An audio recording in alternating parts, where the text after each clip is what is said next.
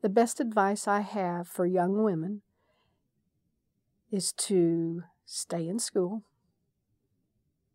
to get an education, and to prove to themselves that they can support themselves. I just can't say enough how important it is for a woman, a young woman, to hold a job, to make money, and to prove to herself that she can support herself. It changes how you present yourself in life. It changes how you view yourself. If you know that if necessary, you can support yourself, then no one has control of you.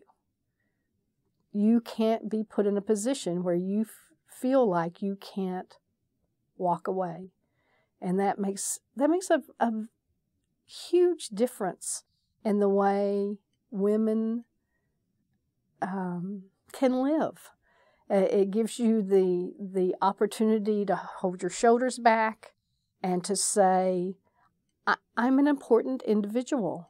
I can stand on my own 2 feet.